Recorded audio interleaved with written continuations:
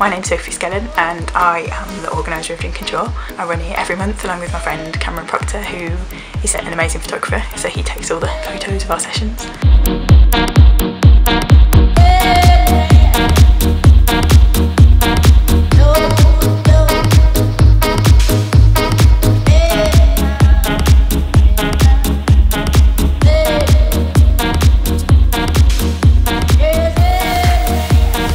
Alternative live drawing class that happens once a month in Blackburn town centre. We basically take over venues around the town, so we've been in empty shops, you know, Blackburn Museum and Art Gallery, big empty churches.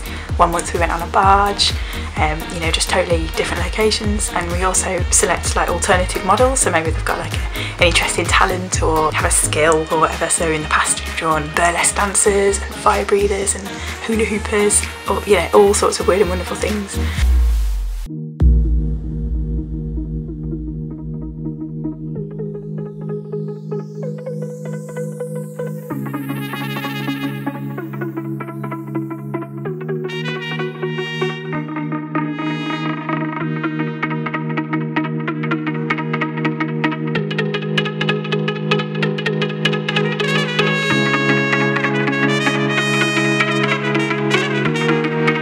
A great thing about Drink and Draw is that we don't take ourselves too seriously, so it's you know, it's just fun, it's silly, it's entertaining, it's something to do on a Thursday night, and it's all about sort of bringing people together and just getting them to have a lot of fun whilst drawing.